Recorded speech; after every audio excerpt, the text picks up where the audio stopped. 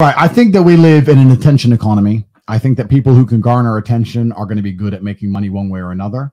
I think we now live in a world where you have spectators and you have people who produce. The world is split in a binary divide between the two. And not everybody is designed to be a producer. Some people are designed to be a spectator. Obviously I am a producer naturally by heart because I've lived a very diverse life. I have a lot to say, and I consider, it doesn't matter what I consider. People consider my words valuable, obviously. So here I am.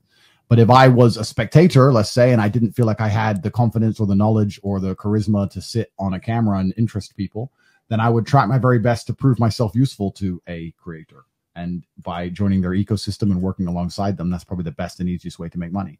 There's a whole bunch of people out there that have the star factor, but they don't have the systems and the teams around them to truly be successful. So I would come along and say, listen, you can be the showman. I'll be the blood and guts underneath. And we can do very, very well. I truly still believe, as fucked as the world is with the matrix and the suppression and the inflation and the Fed and all the shit we talk about, if you're a person who can turn up on time with a firm handshake, who is genuinely competent, who doesn't lie to anybody, you're going to be fine. You're never going to starve. You're always going to be able to make good money if you're a genuinely honest, hardworking person. I've never met a honest, hardworking person who will be there at 9 a.m. like you ask him to be, who completely fails at life. Yeah. So I think a lot of people who are still out here failing, they have a bunch of excuses. And yeah, we talk about how hard it is, and it's true. But if you're genuinely about it and you can find somebody with that star factor and align yourself to them, I think you could make money no matter who you are. That's, I think, the best way to make money. So basically be a YouTuber.